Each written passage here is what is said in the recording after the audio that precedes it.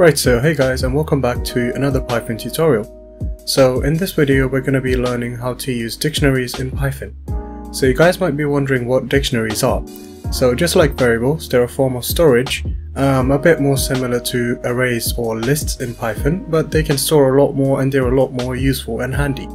So without further ado, let's begin. First off, like always, I'm going to go ahead and create a new file on my desktop and call it dictionary.py. You can call it whatever you like. I'm just going to go through some of the common methods that you can use on your dictionary and some of the different things that you can do using a dictionary in Python. So first off, what is a dictionary? As I said, it's a form of storage, so you can store information to it or data to it. And yeah, but it's a lot more than just a variable because you can store multiple fields of information in it. So let's assume that I had a car factory and I wanted to store details about a car. So if I wanted to store details about a car, I would have to do a couple of variables. So I would have something like car name equals Ford, car model equals Mustang, and you guys get the general idea. Car, I don't know, fuel equals petrol. Yeah, so I'd have to do a lot of these. So what what the dictionary allows us to do is avoid having to do all of that. So when we want to save a lot of information about a single subject, sort of like object oriented, we can just save it into one little dictionary. So what do I mean by that? So let's say we had a so the company for the car would have been Ford. So Ford equals, and then we use our curly braces, which is where our fields for the Ford dictionary are going to be saved. So in here I'm going to type in brand, which is obviously Ford. So we're kind of following a key value kind of structure over here. So the first thing that you enter is the key, then you use a colon, and the second thing that you enter is going to be the value of that key. So I'm going to enter a few more keys in here, and you need to separate each key and value with a comma. So brand, I'm going to go with model, colon, model is going to be Mustang. I'm not the best at cars, so I might be wrong here, but oh well, it's just for the tutorial. And I'm going to type in fuel, colon, and then petrol. Cool. So instead of having to type 3 different variables, we've now got all of this information about a single car. Let's actually just rename this to Mustang. Let's just rename that to Mustang. So instead of having to say car name equals Mustang, car brand equals Ford, and car model equals Mustang again, and fuel type equals petrol, we've done it all using one clean variable.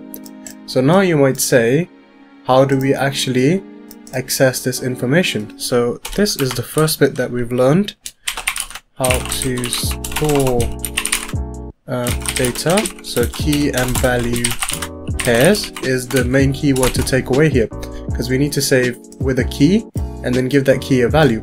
So now if we wanted to find out what this looks like, we're going to quickly print and see what it looks like. So print Mustang, run this. And as you see right here, as I said before, it's stored as a dictionary, and then we have a key value pair. So we have the key called brand, and the value of that is Ford. We have a key called model, value of that is Mustang. We have a key called fuel, and the value of that is petrol. Cool. So what if we just wanted to access the brand and none of this stuff? Pretty easy stuff. So there's a couple of ways of accessing information. There's actually 2. So 2 methods of accessing information. The first one is by doing print. Then you need to mention the name of your dictionary, so where your dictionary is saved. Mine is saved into a variable called Mustang. And then I'm gonna go in and use my curly brace. This is almost how we refer to an array object, but then you need to type in here the actual key name. So my key name is brand. So I'm gonna go into my Mustang dictionary right here, and then I'm referring to the key called brand. So when I do that, it should return the value of it, which is Ford. So if I run this now, it should say Ford, which is my second line. It's giving me the first line because I've printed out the previous one as well. So it says Ford. Now similarly, if I wanted to access the other keys in there, I could just type in, instead of brand, I could type in model, and I should be presented with Mustang. And instead of model, I could just type in fuel, and I should be presented with petrol. So at this stage, it kind of is evident that it's helping you manage code a lot more better. And then it looks a lot more better as well. It's more manageable because everything that's related to this one object sort of thing is just in here. And then you can change it as you wish, just in one spot. So now the second way of accessing information would be by using a .get method. So you could do print cars .get. If you prefer just the normal brackets, then this method is recommended for you.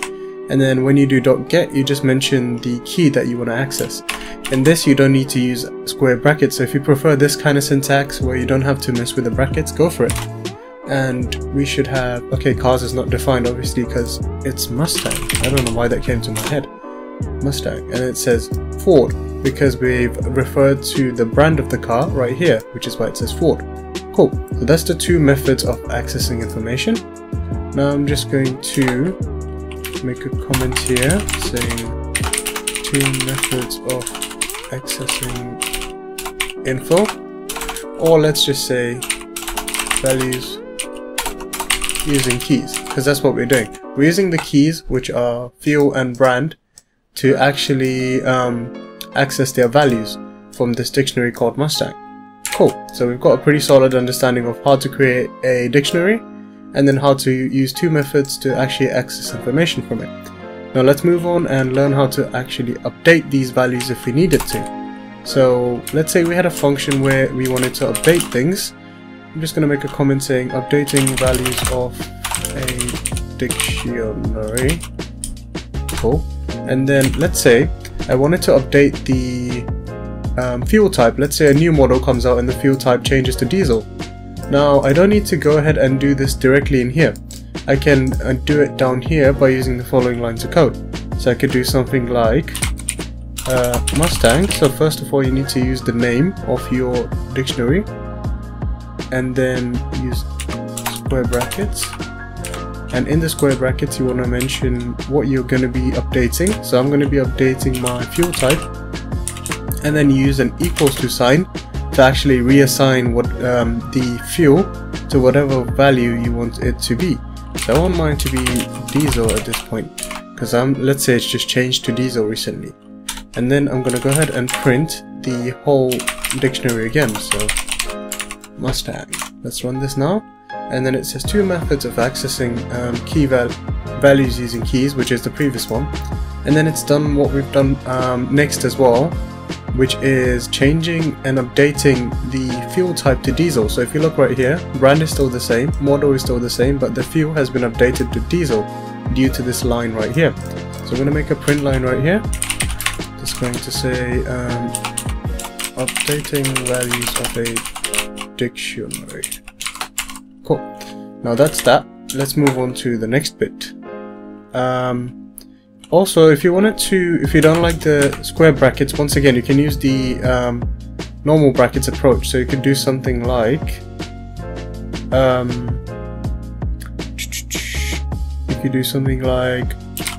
cars.get fuel. Actually, let's change brand this time. Brand. Why did I type in cars? I keep typing that. Mustang. Brand equals, I don't know, has been changed. And then we'll print it off. Okay, so apparently we can't use that, so ignore what I just said. Sorry, that was my bad. So it's apparently just one way of actually updating variables, which is the square bracket way that I just explained before. So just ignore what I just said. Sorry about that. Now we're going to move on to actually learning how to add additional key values onto the dictionary without actually having to manually do that. So adding an item to the dictionary.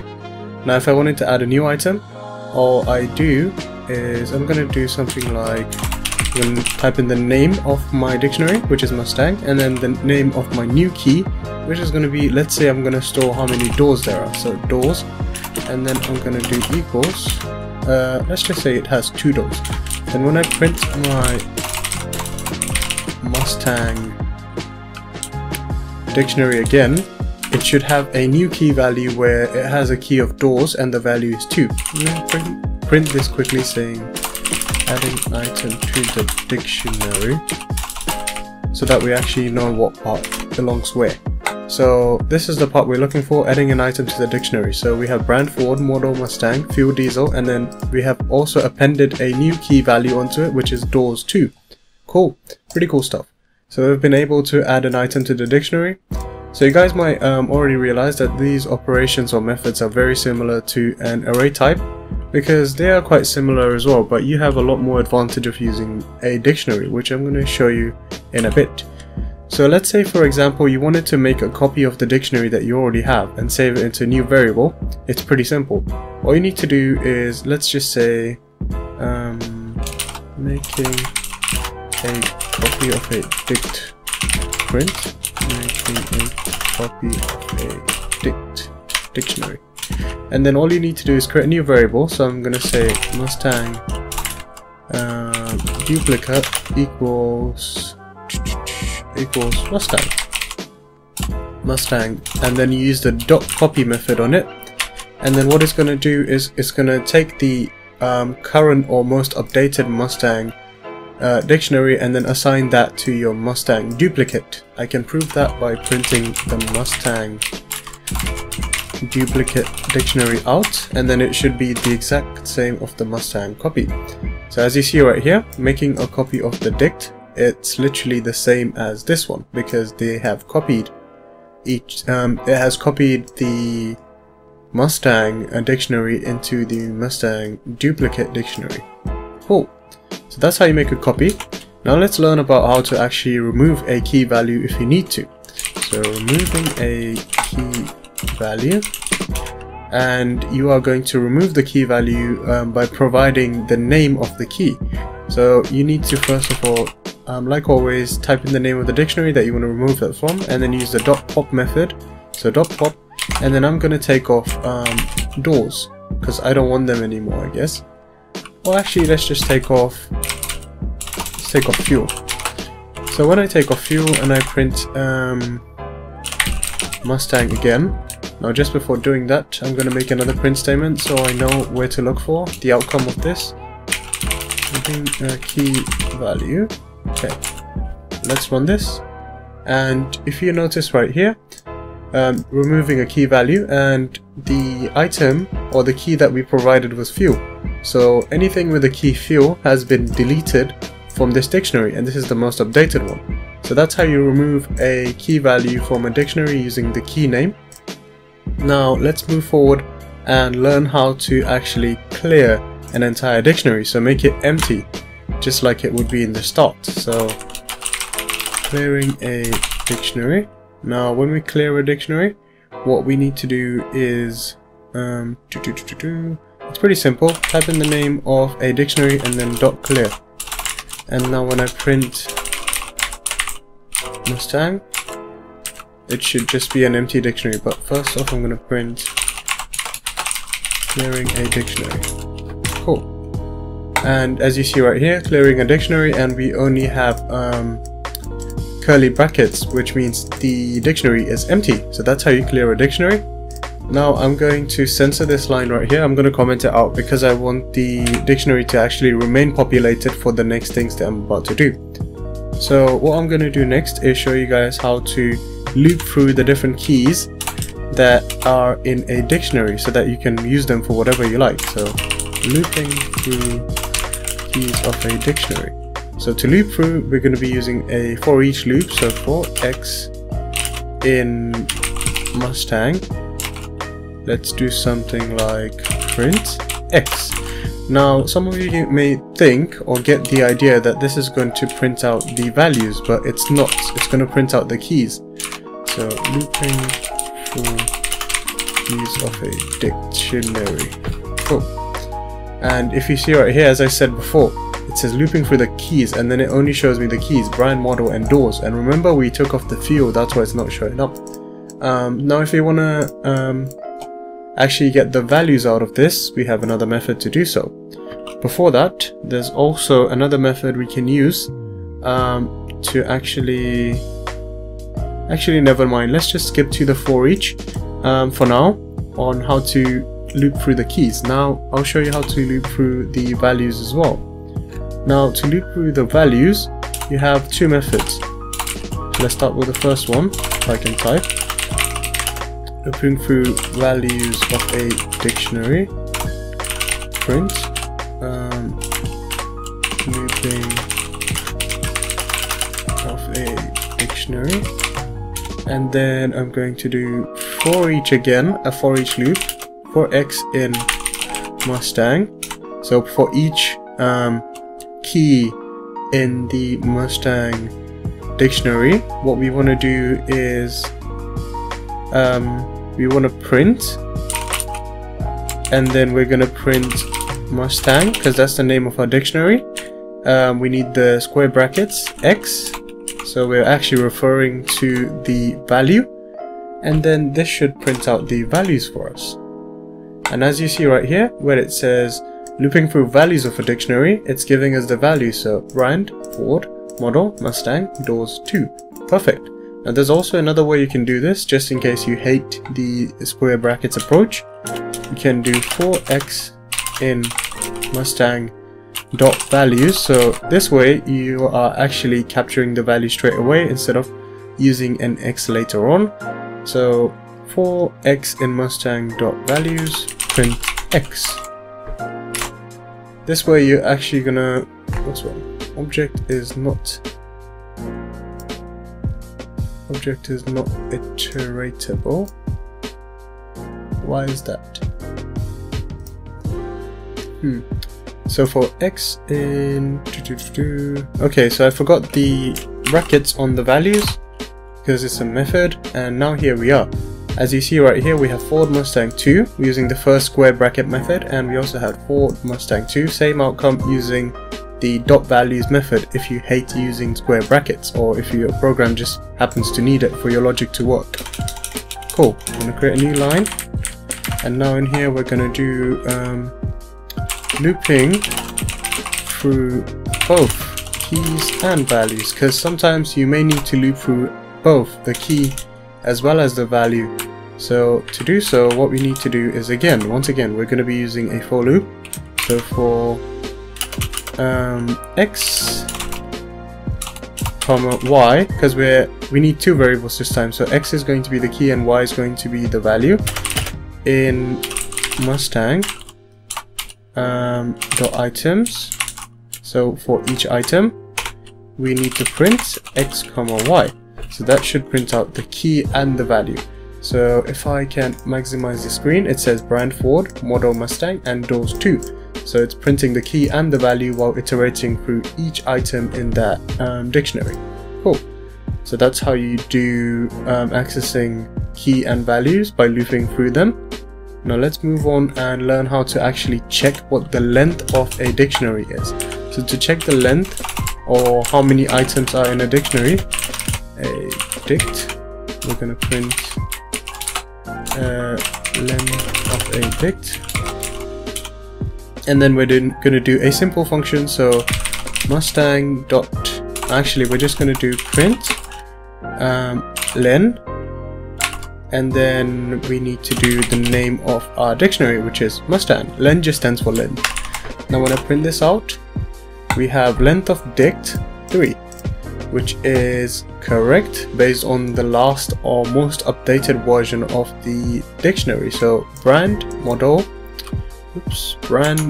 and I think it was doors, yeah. So we have actually 3 key value pairs in there, which is why it's saying the length is 3. Perfect. That's that. Now we're going to move on to learning how to nest dictionaries. In my opinion, this is the most useful part of the tutorial, because this is what I use quite often.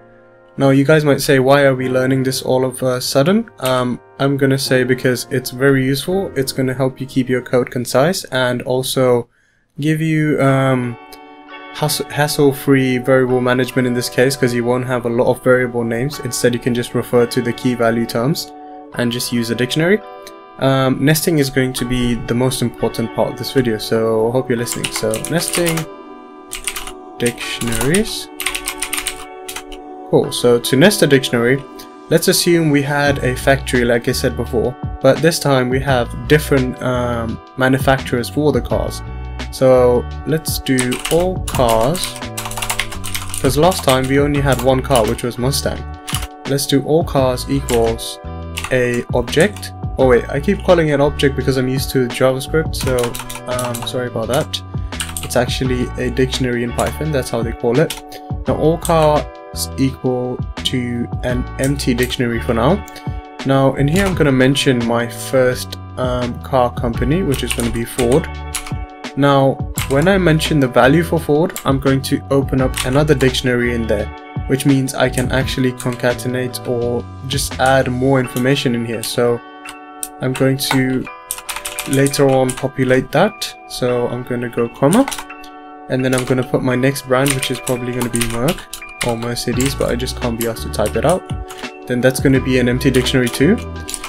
If you see right here, we're nesting all of these dictionaries inside of our main dictionary called all cars, which is going to be really easy to manage later on once I've finished with this. And then Volkswagen, let's do as well.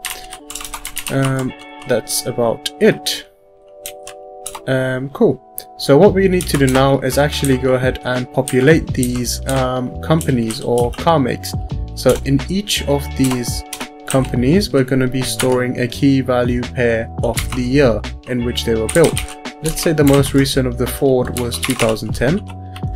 Let's go down to Merc inside the Merc dictionary. Let's say the most recent year for Merc was 2020. Let's go down to Volkswagen.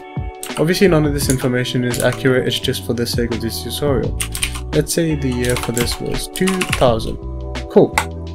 Might look a bit confusing to the eye, but it's a lot more easier to manage. So now I've got a nice little dictionary that's nested with other dictionaries.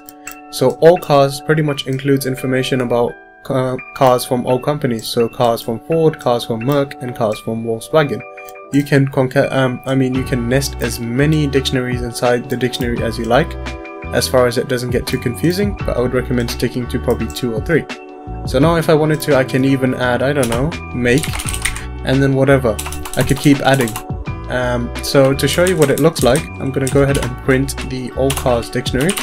So print all cars, and as we expect, it's going to show us all the information. So I'm going to maximize the window, and now over here, as you see, we have Ford, which was the first key value pair, where we have another dictionary that's assigned to our Ford, which is the year date in which the most recent car was released. So we have year 2010.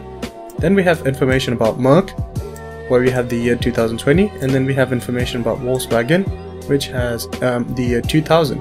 So if you wanted to access this information separately, you can do it really easily. So let's say I wanted to access information about Ford. I could do print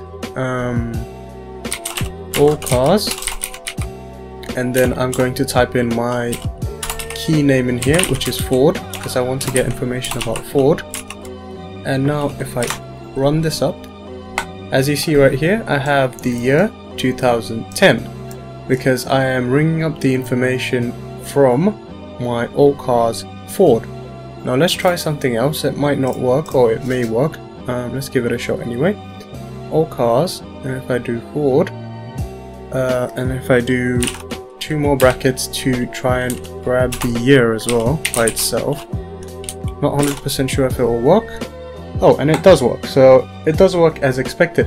So if you wanted to find the year individually instead of having the key value show up, you can look for Ford first. Then when it's found Ford, it's pretty much in this dictionary, and then you can look for pretty much any key that you have in there. So for example, if I had another one in here that said color, and let's just make it black for now. So if you wanted to access the color, all you have to do for the Ford color is type in color in here. So this will return the color of the Ford model that you have stored in your dictionary. Let me run this and it should say black. Perfect. So that's about it for today's tutorial, guys. Hope you guys have been able to learn quite a bit about dictionaries and how to use the different methods in it. We're going to be using this information to actually create a rock paper scissors game very soon, which I'm going to release on the next tutorial. We're going to create a command line version for rock paper scissors first, and then we're possibly going to move on to creating a GUI if possible. I'm going to check if it's actually doable, and if it is, I'm going to post that tutorial next. And that's about it. Thank you guys for all the support that you guys have been showing me so far. I really appreciate it. If you guys could keep sharing my videos, that would be awesome. If you guys would somehow like to contribute and donate to the videos straight away, you guys can do so by purchasing a super chat emoji or highlighted message while the video is premiering. Also guys, consider joining the Discord chat, which is going to be linked in the description. It's really fun in there and chill. You can meet new people and also discuss programming ideas. And if you like to, you can also follow my socials. And I will see your beautiful faces in the next tutorial. Peace!